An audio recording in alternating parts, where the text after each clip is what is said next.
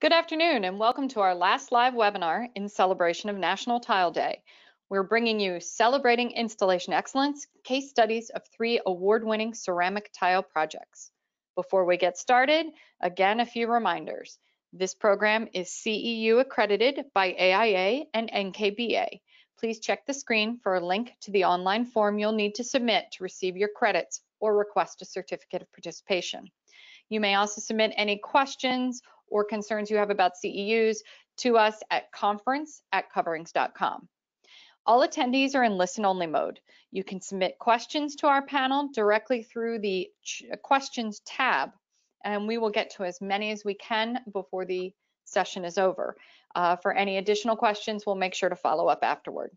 If you're having problems connecting or any other issues, please try closing your window and starting a new one. If you're having audio problems, feel free to switch from computer audio to telephone, which is listed in your invitation.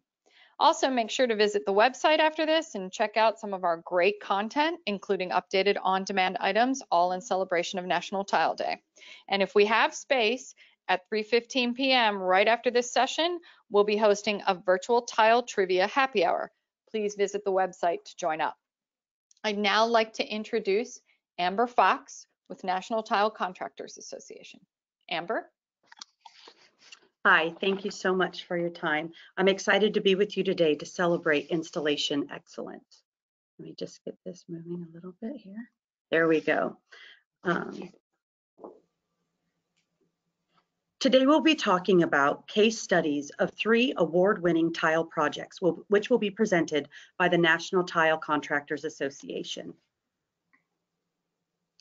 All 3 projects were completed by NTCA 5-star contractors and have won Project of the Year awards for installation excellence. Our NTCA 5-star group is a unique and diverse group of both union and merit shop contractors who demonstrate professionalism, craftsmanship, commitment to training, service, quality, safety, and superior job performance. Our first speaker, Jeff, began his career in the tile industry in 1984 as a tile finisher, actively installing tile until 2006 when he went into project management. Jeff advanced rapidly from project manager to chief of estimating, general manager, and is now the vice president of operations for De Anza Tile, a large union shop and employee-owned company in the San Francisco Bay Area. Jeff is active in the industry and serves on the board of directors for TCAA.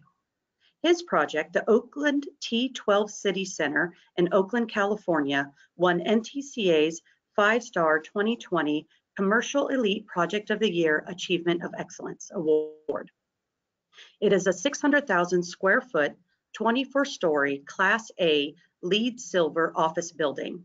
Some of the many materials used were large porcelain panels, large format porcelain pavers, 8,000 square feet on the interior and 10,000 square feet at the exterior, where a pedestal system was used to address an elevation difference from 3 inches to 3 feet. Our second speaker, Dan Salinas' journey with ceramic tile and stone started early on, being 3rd generation with the tile craftsmanship. Dan joined the BAC local union and subsequently the apprenticeship program, later graduating as a journeyman installer and CTIOA ceramic tile consultant member. He has been a part of the premier tile and marble team since 1995. His first phase with experience on every field position: journeyman finisher, apprenticeship setter, journeyman setter, foreman, and lead layout. Later shifting into second phase with estimating and project management, assistant project manager, estimator, project manager, senior project manager, and vice president.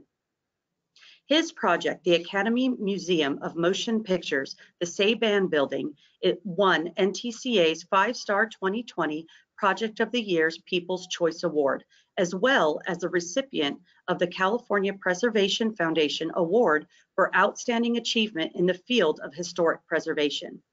The restoration of an iconic 1939 streamlined modern building, preservation, rehabilitation, and replacement of 350,000 of its 500,000 24-karat gold 1x1 tiles.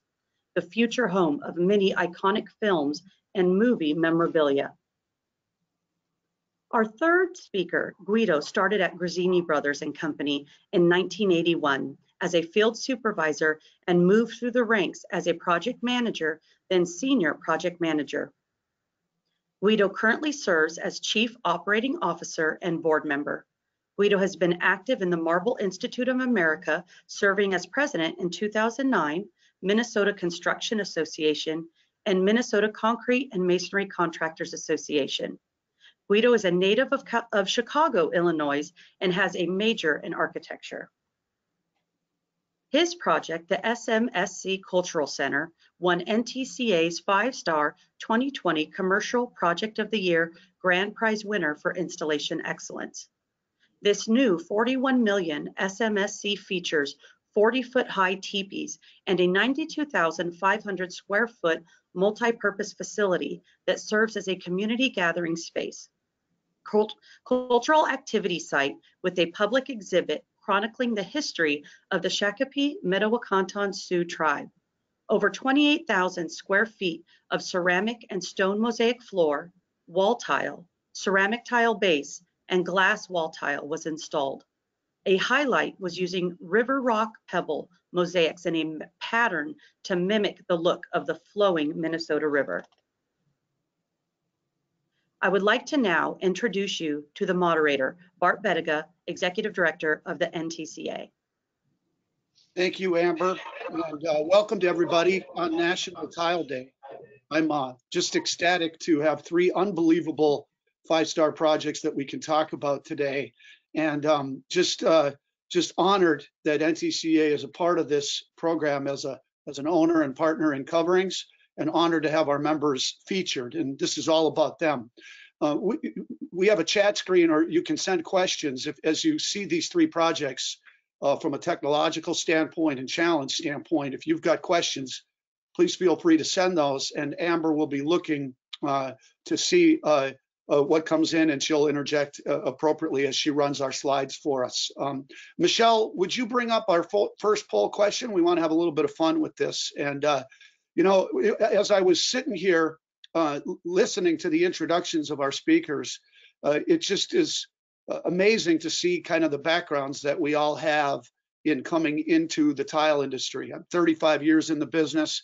Although I run a tile association of installers, my background comes from distribution, and in looking at Guido's background, he had way back when was in the architectural side, and Jeff and Dan in leadership roles of their respective contracting companies came in through the apprenticeship and finishing program. So we want to ask our audience a little bit to tell us about yourselves, and we'll share that when we get the information in, which is basically, what role do you play in the tile industry? Are you an installer, a specifier, a retailer, in distribution or manufacturing? Or if you're in another component of the industry, you can mark other. Thank you, Michelle, on that. So with that, we'll go back to our slides. And Amber, if you could bring up our talking points. We will basically talk about the 4 things that we want to accomplish in today's session, which is we're going to talk real quickly about each of these 3 projects, and we're going to bounce around a little bit with our 3 leaders, our 3 speakers. We're going to talk about the challenges and obstacles that they needed to overcome in order to meet the specification and expectations of the customer.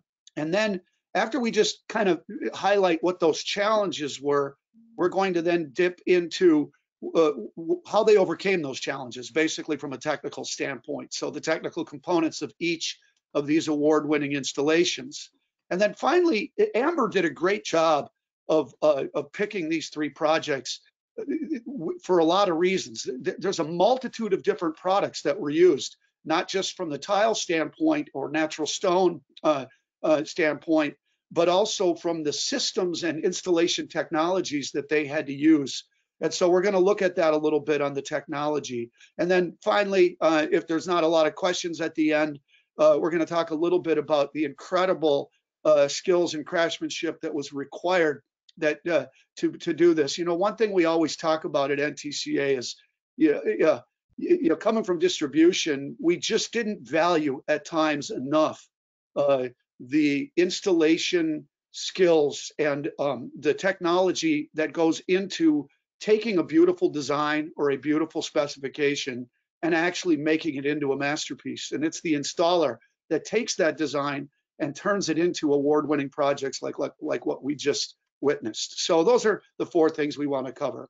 So at this point, we're going to get into our challenges. And we're going to start in looking at our first project, which is Dan's project. So this is out of Los Angeles. And this was, I read the background on this, Dan, so we're bringing you into this. This is an incredible job. It's a historical preservation job. So I'm assuming that, meeting the high demands of your client starts with your challenges, but maybe talk to us a little bit about what you think were the top challenges that you had to overcome on this particular project. Well, the first thing is to understand the project itself. We had a tremendous landmark right here in Los Angeles from a building, built in the 1930s, that it was designated to the Historic Cultural Monument since 1992. So all eyes on this building, with lots of changes on ownership and plans for it. And at one point, it did risk a complete demolition. So once this was assigned as a historic building, the challenges began, right? You have to go through all kinds of different rules to do anything to the building. What percentage can you salvage, and what are the things that you can do? At that point, the part of the challenge is to get on board with all the other entities, such as a preservation technology company that we were involved with, and also a conservator. So there was 2 companies that were involved with this.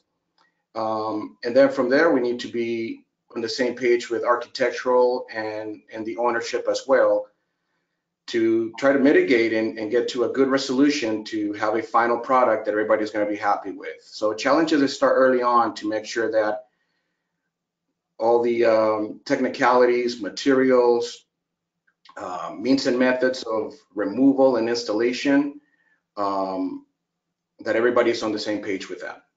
Say, Dan, how much, I'm just on a project like this, how much from a challenge standpoint, do you know going in, and how much is it just we're in and now we've got to deal with the changes? I mean, when it comes to the condition of a project, I mean, I'm assuming the challenges and the change order process, or was it time and material, took place on a daily basis? No, we did have a complete estimate to begin with. Okay. Based on the number of tiles that we were going to remove. And this project, it was quite complicated, but at the same time, very unique and very special project. Things that we had never seen before. They used what's called a GigaPan camera used by NASA. It's what they use for the rover. And they had, high resolution pictures of this to try to depict any sort of cracks, lamination, missing tile.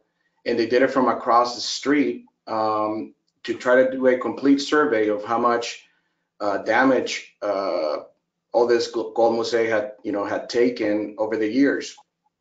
And so we had a bit of an idea of how many tiles needed to be replaced. Then once we got into removing, that was a different deal where they had to make a decision. Do we keep removing? Do we stop? What do we do? So there was a tremendous amount of meetings on a weekly basis, twice a week, many emails, many phone calls to try to decide what to do. That's great. All right, we're going to get back to you on the technology, or on the overcoming those challenges here shortly, but we're going to switch over to Grazzini Brothers, great 5-star contractor that I used to work with out of Minneapolis for many, many years. Guido, this particular project down in Shakopee, Minnesota, McGuff Construction, I think, was the general contractor, and said it was a very unique building. So maybe talk about the building itself and the challenges that you guys had to overcome on this incredible project that you guys did. Sure. You know, as you read, there was one 90-degree corner in the building. It's amazing. Everything else was radiused or different angles. The biggest challenge was being able to convey to the design team and the owner what this installation was going to look like, because it's all one-dimensional. Plans are one-dimensional, and they're black and white. And this is a very detailed installation. And so it starts at bid time. You know, everybody wants to do a job like this. These are great jobs to do, high profile. You can really showcase the installation talent and the management talent that a company has on projects like these. If you can't do that in a way where you make a dollar, then your company gets put into the not-for-profit category, which is not a good place to be. So it starts at bid time. And as we developed our bid, we developed some of that. We identified those challenges and had an outline of how we were going to get around them. But as you'll see from some of the photos, very detailed. The architectural drawings were actually very good, but they weren't detailed enough for us to meet that challenge. We had to explain on several different levels, you know, how the project was going to come together and what it was going to look like. Tell me a little bit about the product itself from the challenge standpoint, Guido. There was, I think, River Rock pebble materials, and you were working with multiple thicknesses. Tell me a little bit more on the material side with yours. With Dan's, we saw was restoring gold mosaics from years ago, but with yours, you've got a lot of different materials that you're having to all bring in and to get on a monolithic type situation.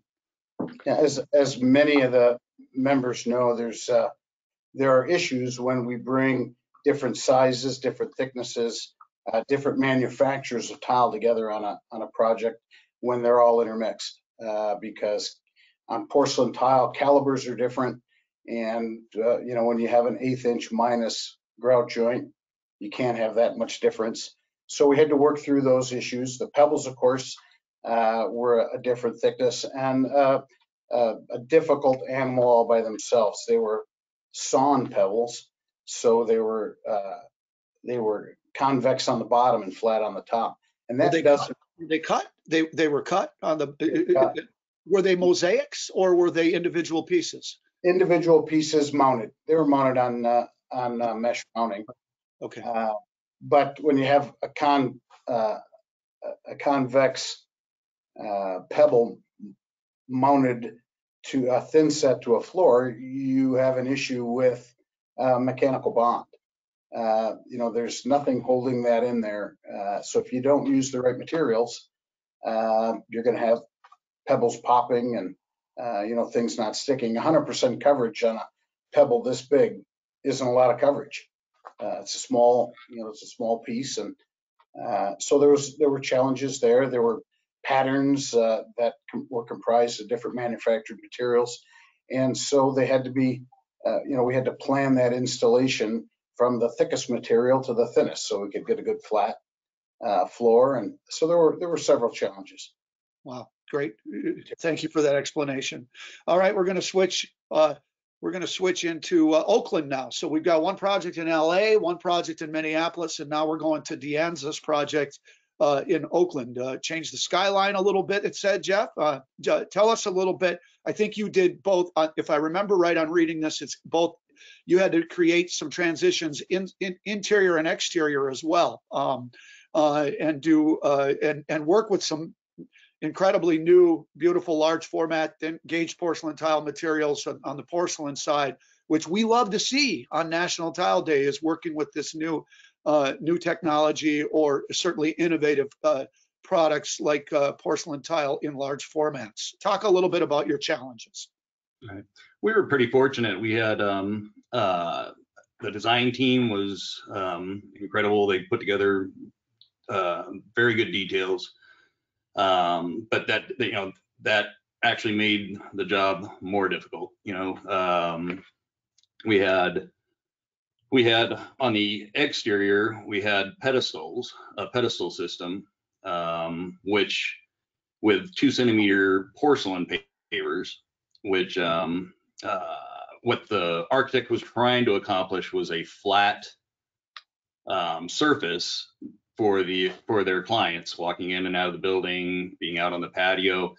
However, if they were to do that with concrete or a floated system, or a floated tile system, you'd end up with, a lot of convex compound slopes to drains and everything. So with implementing the pedestal system, they were able to flatten their floor or flatten the tile, and by raising it above all the compound slopes. But trying to adjust all the pedestals and the multiple components and stuff like that really made it difficult.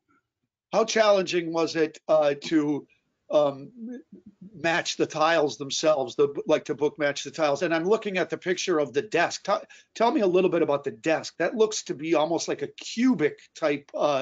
There must have been a lot of cutting and a lot of fabricating, or did you fabricate? I guess we'll get into the technology a little bit, but any more challenge on the desks themselves and the book matching component? Yeah, a lot of compound angles.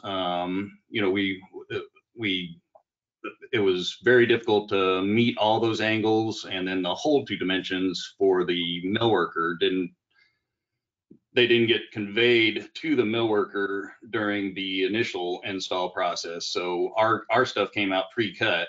We tried to fabricate it offsite to begin with, and then we brought it in pre-cut to the dimensions and started the install. So we had to do some modifications on site with the compound miters and piece that together. Yeah, very, very challenging. Wow. Okay, Amber, we're going to get into the technical components, and I think we're staying with Jeff here. And so I guess we touched on it, Jeff. I've got other questions since I've been involved in the beginning with a lot of the training components of large format porcelain tile panels. I mean, how many man teams did you have? Talk about logistics of getting this material to where it needs to get, and how you guys overcame that. And again, it's important to have a partner, setting material partner. I think that was Custom Building Products that you worked with. Maybe talk a little bit about the system that you use behind the material. Okay, yeah. With the large panels, the system behind the material, or the materials behind the system was Custom Building Products. We brought them in.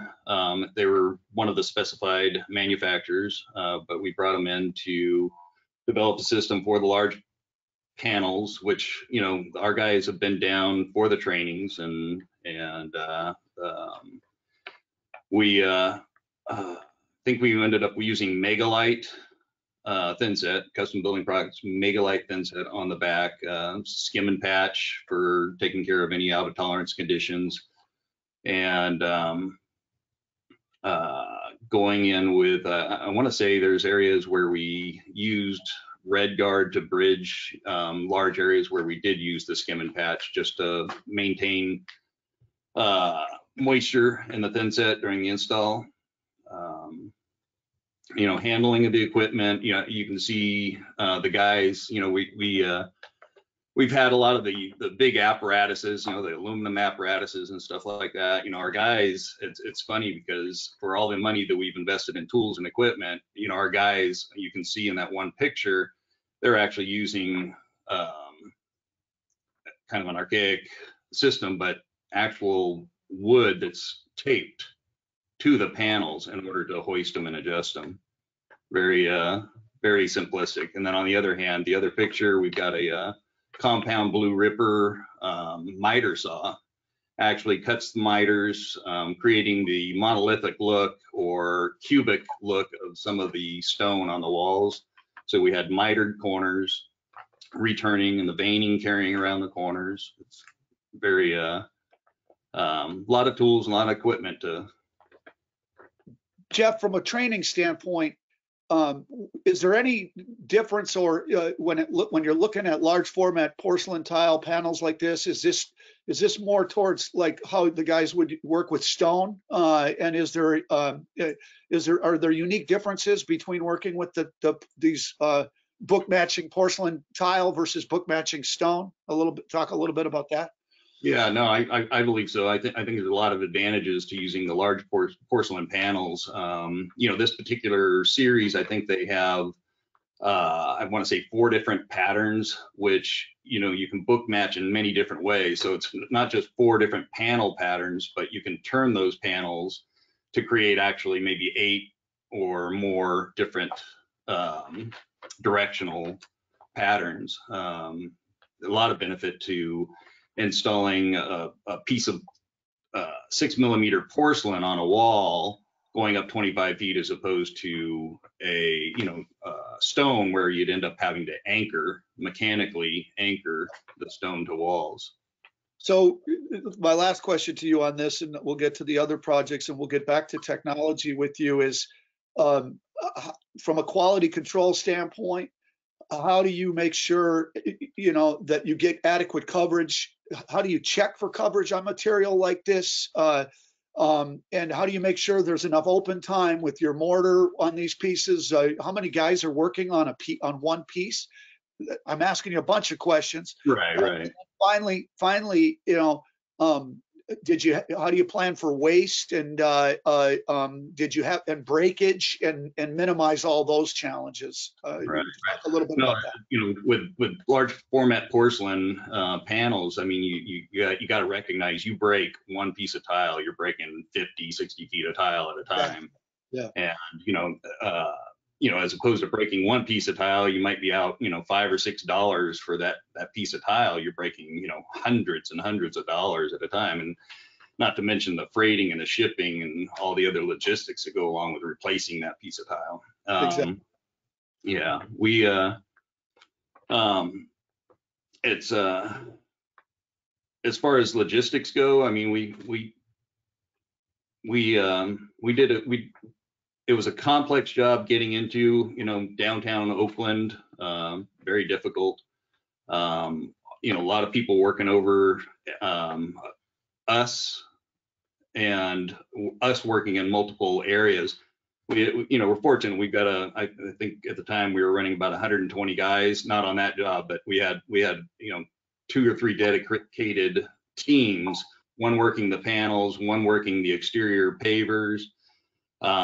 Probably, I want to say 8 or 9 guys on the inside, 8 or 9 guys on the outside during this install. And yeah, getting coverage on the back of the tiles is it's quite a challenge to, you're throwing down on a 50-foot piece of tile, you're throwing down a bag and a half of thin set, or 2, maybe 2 bags of thin set on the panel, putting another bag or 2 on the wall at the same time.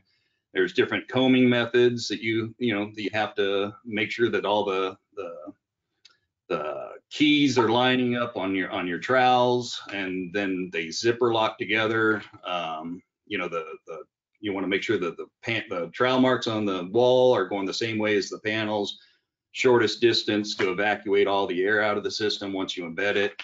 Vibrator sanders, or vibrator cups that you're holding against the wall to kind of move the air out of the system to make sure you've got that 100% coverage.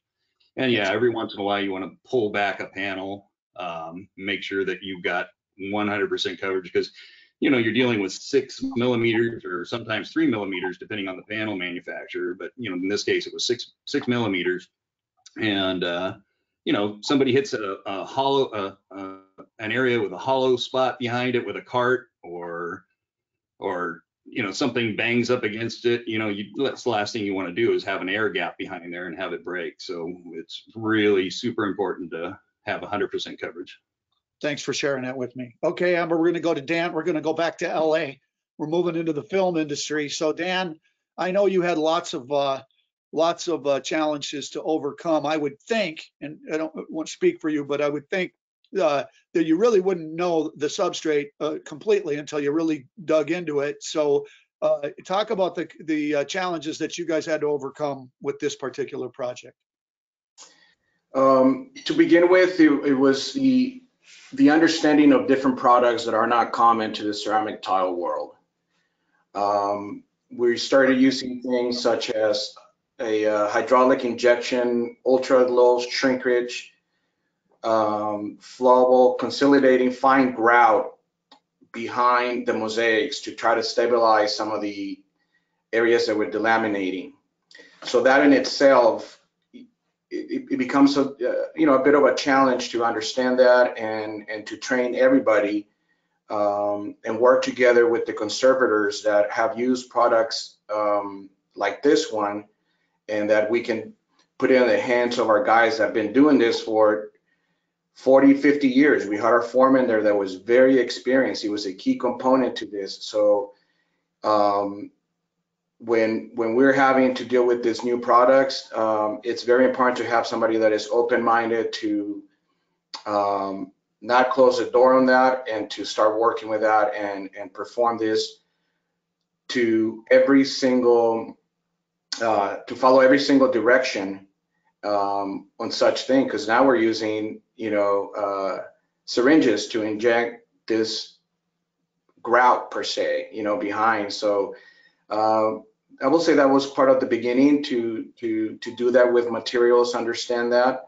And then after that, I mean, we had about 20 sort of different products, from all the different mortars, grouts, anti-fracture membranes, cleaners that were very specialized to remove corrosion and film that was on this mosaic. So there was a bit of a challenge to understand some of these products that were not common to what's a typical new installation.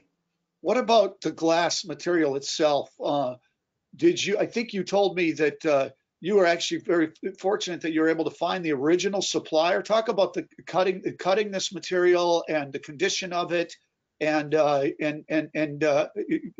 basically being able to get more if you needed it once you got started. Correct. Now on the mosaic itself, the challenge on that was to try to find a match. Over the years, this building had received a couple of other patching or remodels, and none of them were a good match. Now, I cannot take credit for finding this. It was part of the preservation team.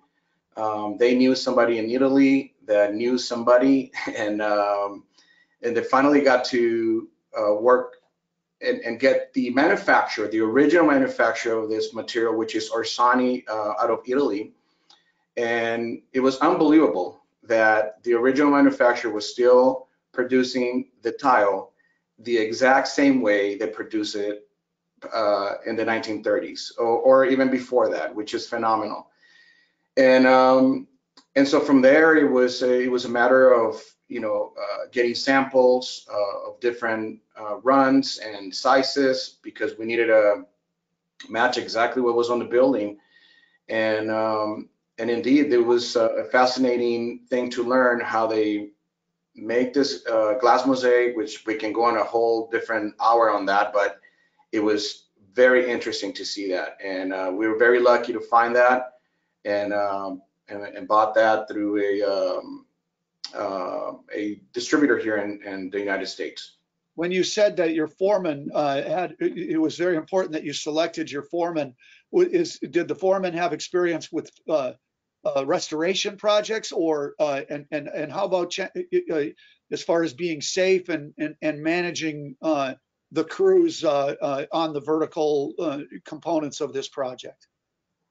In regards to safety and vertical, working on scaffold, he was very safe, very conscientious, had lots of experience, probably over 40 years.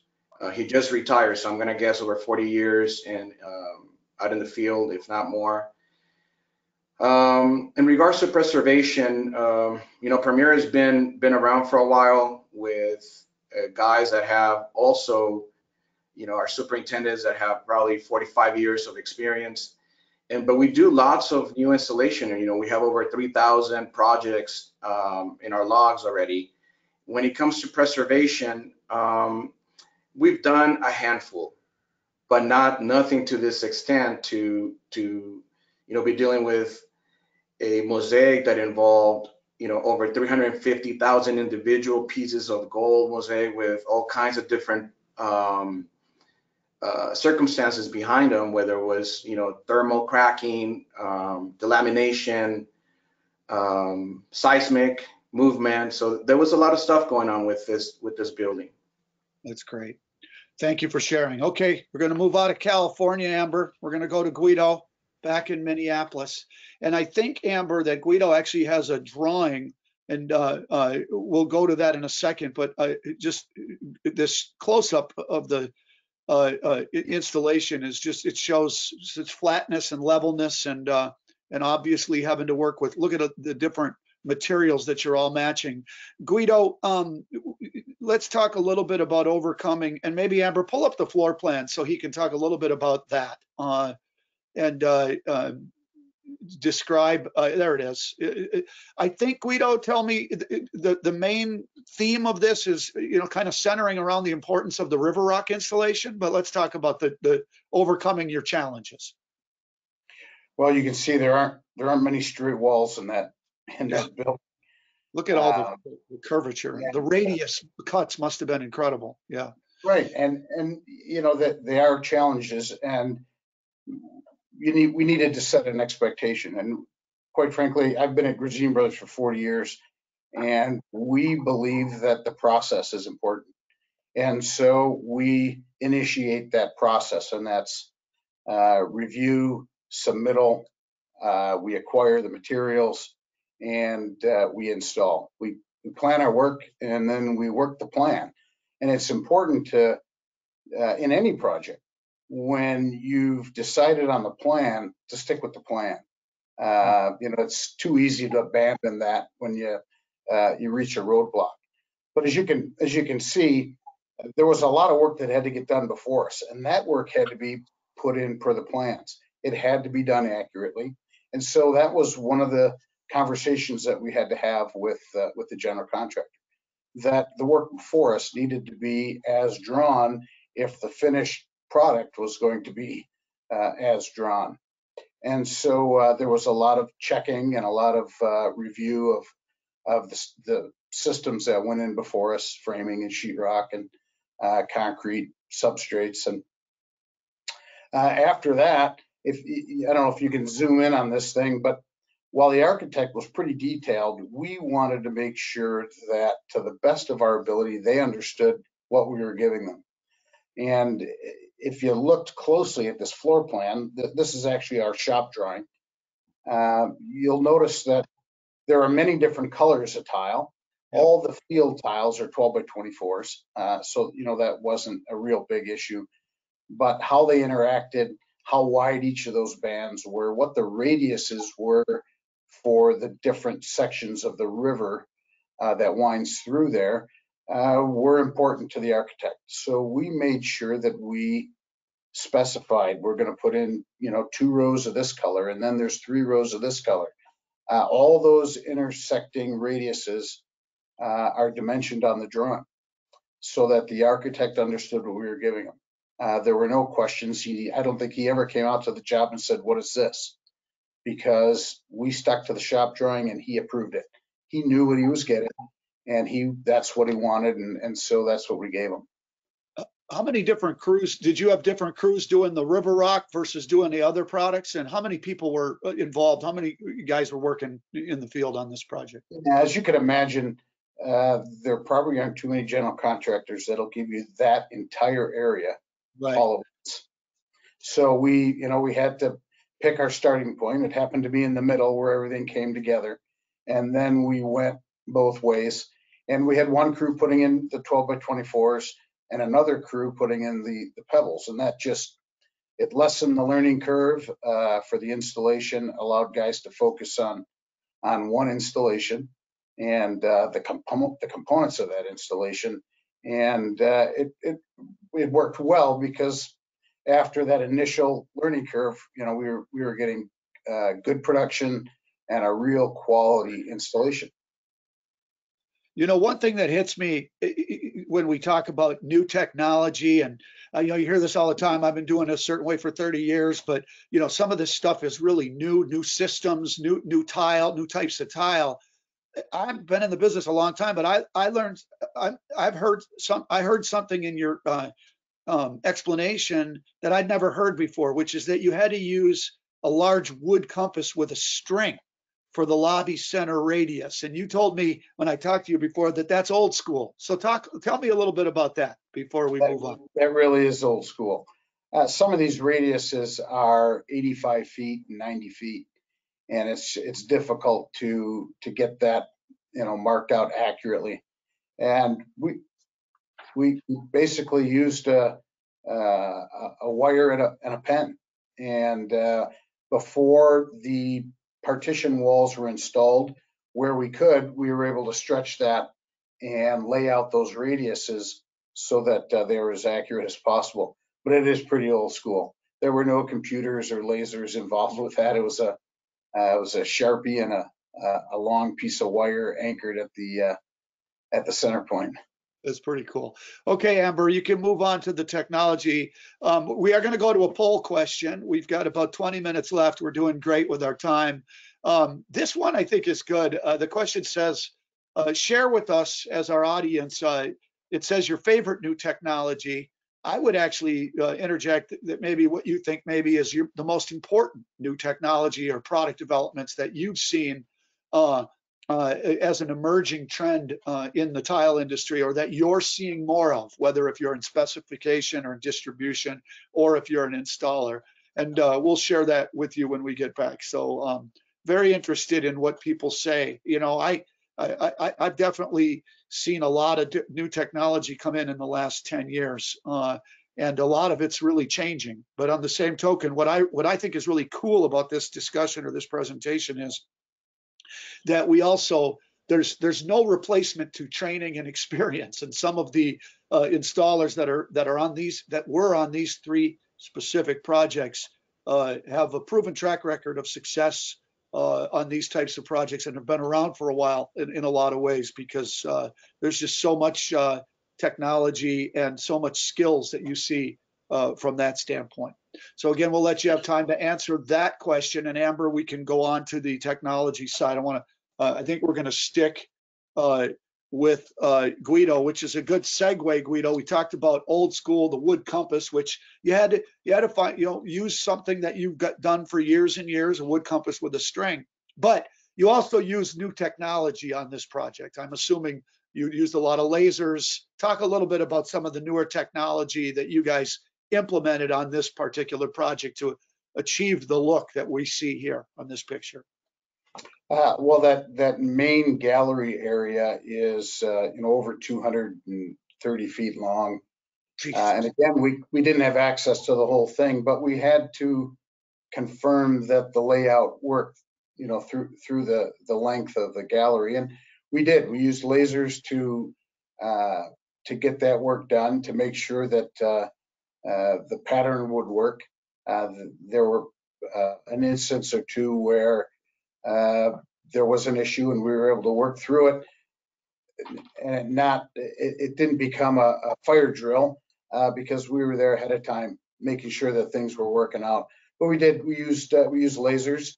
All the setting materials we used were Mapei products, and it's amazing what the different formulations can do, and how you can use them for different types of materials, and get an installation that is, one, high quality, and two, will stand the test and be around for a long time.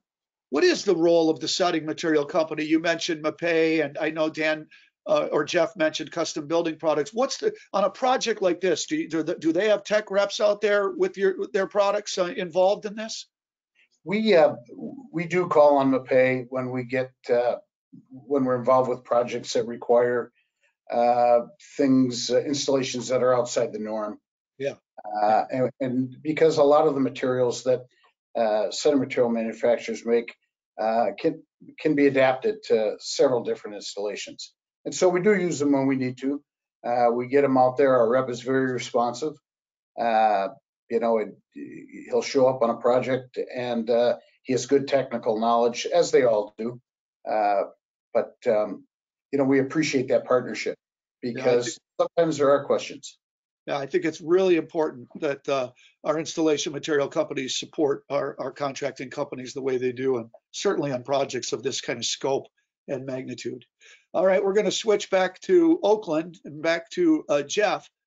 Jeff, one thing that we're seeing in the tile industry is, and some of this is residential, but also commercial, and I think is really, really cool, is the use of pedestal systems to be installed in exterior applications. Can you talk a little bit about the system you chose, or was that specified, or did De Anza choose that? And talk a little bit about what how that works and how that went from a seamless standpoint in installing pedestals. I think you had to raise it to different heights also, right?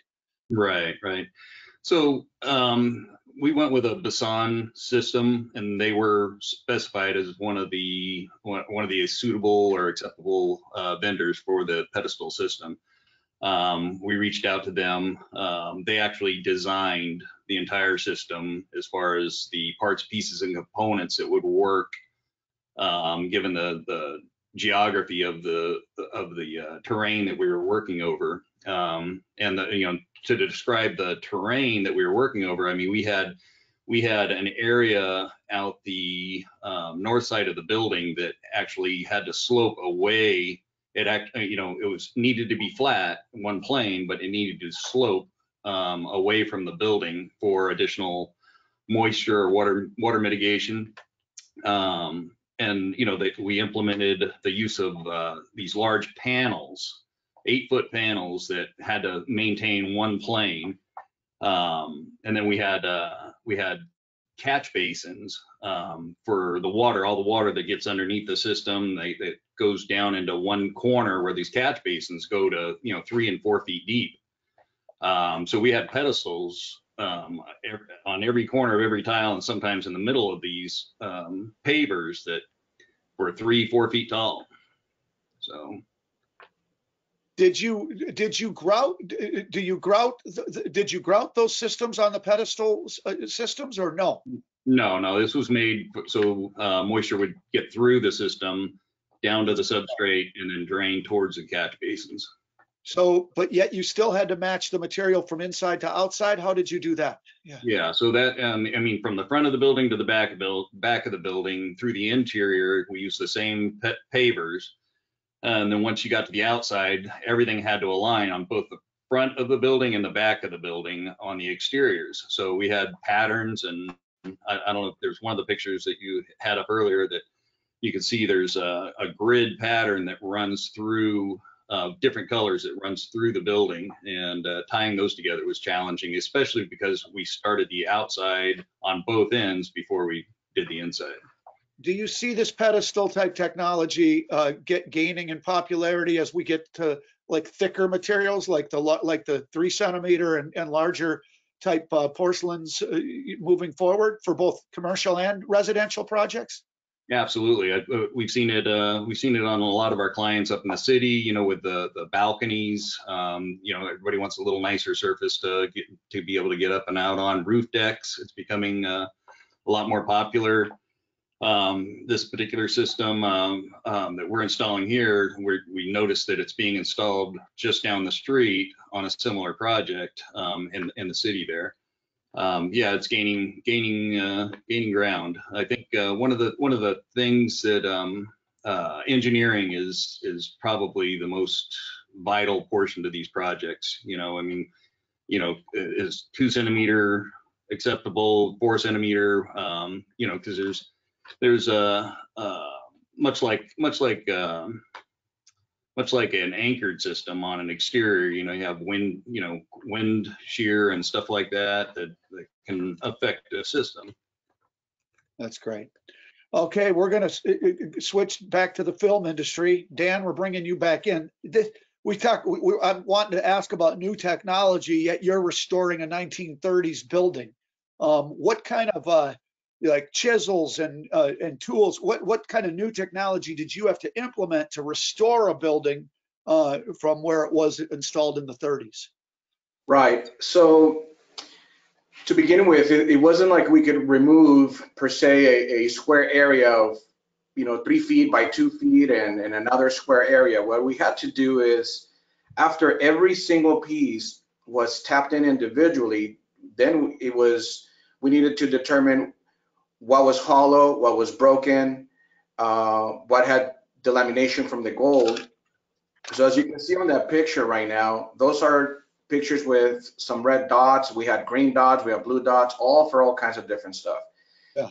And so to start the removal, we had to use Dremel tools with a 1-inch diamond blade, so that when we will drill out the grout, we will not damage and create more collateral damage to the pieces around it, because we're trying to save as much as possible.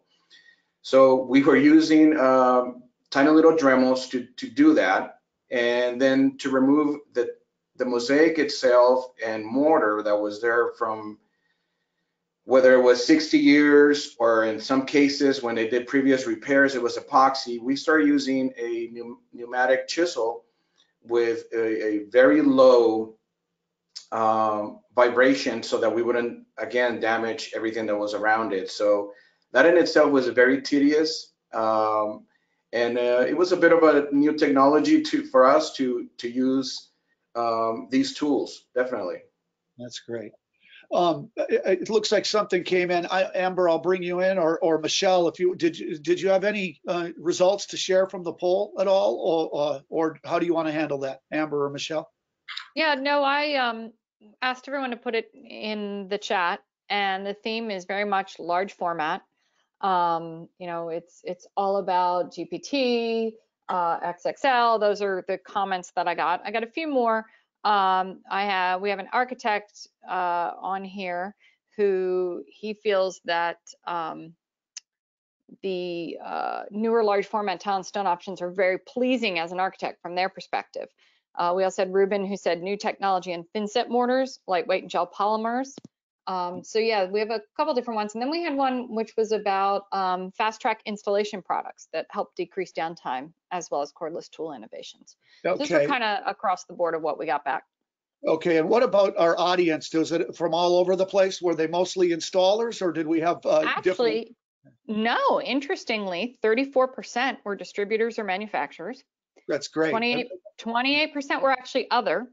Yeah. And then we had 18% specifiers, 16% installers, and 3% retailers.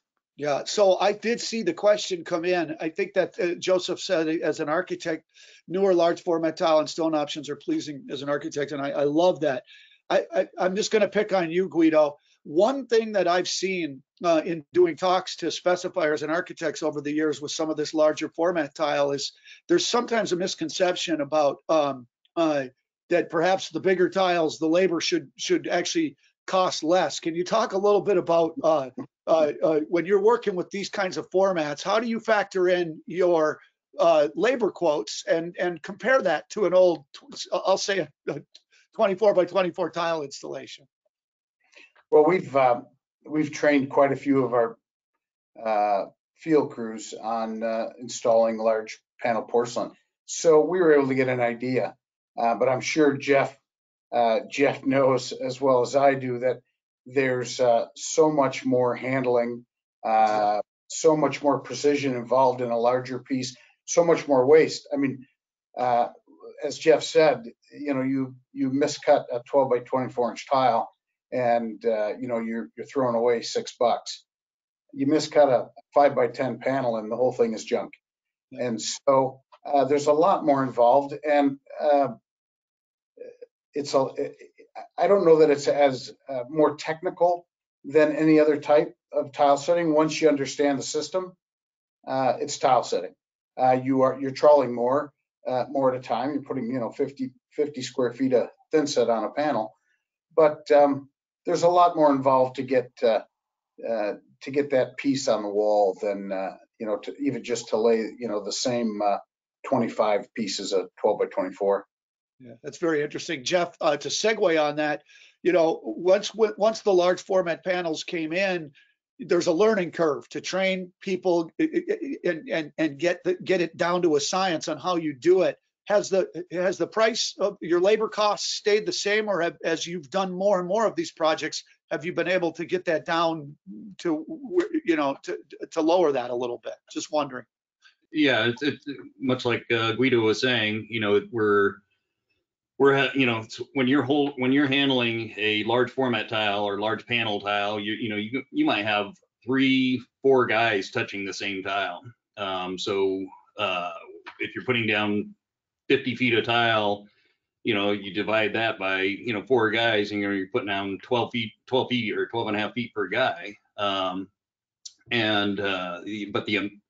the amount of thin set material, labor, and everything, you know, and then the waste is probably the most critical component with pricing, because I've had jobs with, you know, and it's hard to understand, or hard for people to understand, but I've had jobs with over 100% waste on jobs, just because of the size of the tile or the size of the areas that you're installing. So, you know, price varies, and so does your labor and components. But yeah, we are becoming a lot more diligent as we handle it more. These larger jobs like this definitely help. I'm almost out of time. I don't know if there's any other questions, and Michelle or Amber. If not, I want to talk a little bit about skills and craftsmanship here. If there are, Amber or Michelle, you can pop in. Yeah, there are some questions, Go ahead. but I can let's also do that. push them out No, afterward.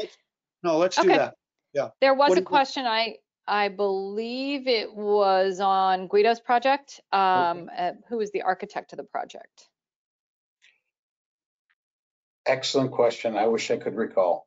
I Well, don't recall. We I could, think I went through the entire project. That's the one thing I didn't look at. yeah, well, so I McGuff can certainly get the answer. yeah, we can get the answer for Yep. them. Perfect. Any other And questions? then, yes, in Dan's project, once the exact same tiles were found in Italy, why did you not remove everything and make the whole installation instead of injecting a grout behind the loose tiles? Wow, that's a great question, Dan. Because this project was assigned to be a historic landmark, and you cannot remove everything and then still consider it a historic landmark.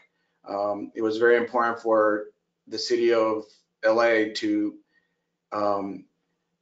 save as much as possible, from window frames to mosaic tile to stone.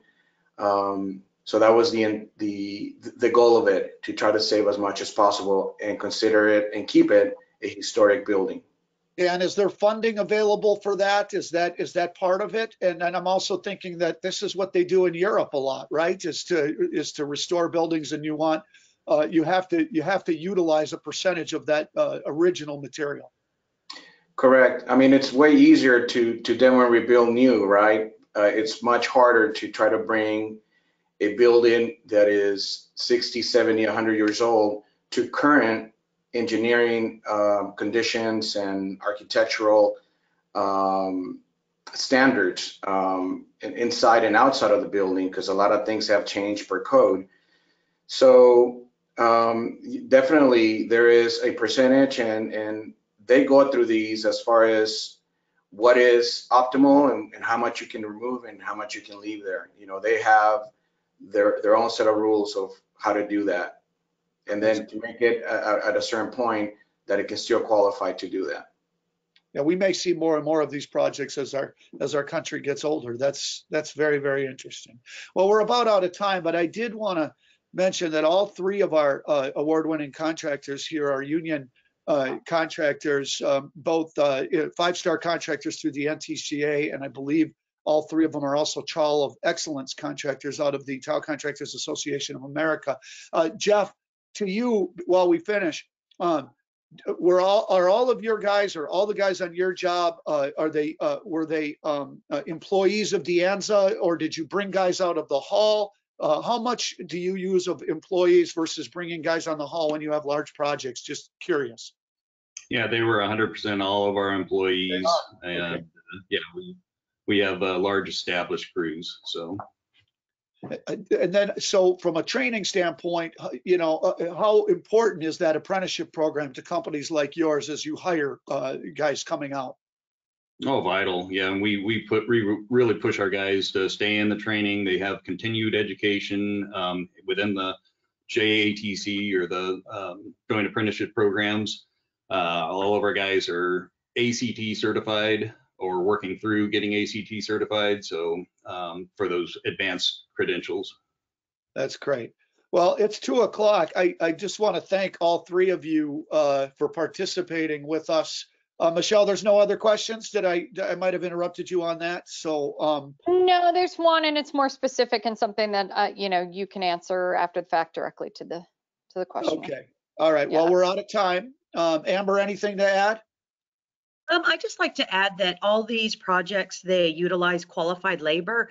And for the architects, designers, owners, anyone out there, that it's very easy for you to try and include qualified labor on your projects. Request it. You can add it in your specifications in both BSD Spec Link. You could turn it on very easily, as well as Master Spec has language in there to utilize for qualified labor. And you could reach out to the NTCA if you have questions on that, and I can help you out with anything, wording, any of that.